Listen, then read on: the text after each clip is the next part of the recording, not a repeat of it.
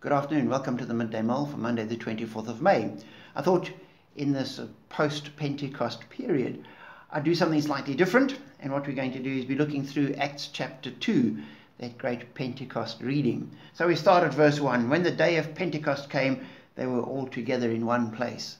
And as I read that, I stopped and I thought, we tend to think of Pentecost, well certainly I do, as a Christian festival, whereas it was actually initially a Jewish festival, and the people had gathered because it was a festival.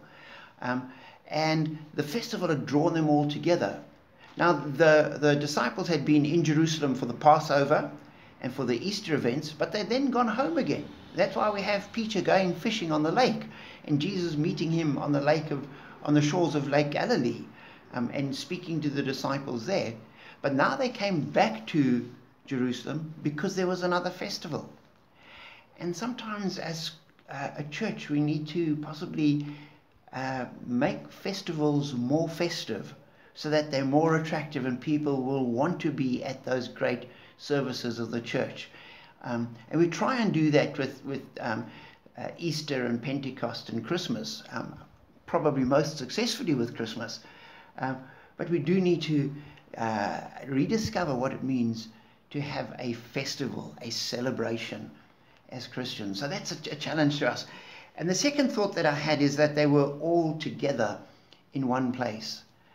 And was thinking about meeting together and how important that is and what a challenge it is at the moment, where we can't just meet together and we're limited in terms of numbers and duration and spacing and all sorts of things, and that affects us. And we look forward to the day when COVID will be over and we will talk back to the days of COVID, a bit like the days of the Rinderpest, and we can go on with life and we can meet in great numbers and we can sing joyfully and with full voice, and we can enjoy ourselves together. And the disciples were meeting together in one place. And then I thought, but we mustn't think that God's limited, that God sits in heaven and goes, oh my goodness, they're not all together, now I'm stuck, I can't do anything.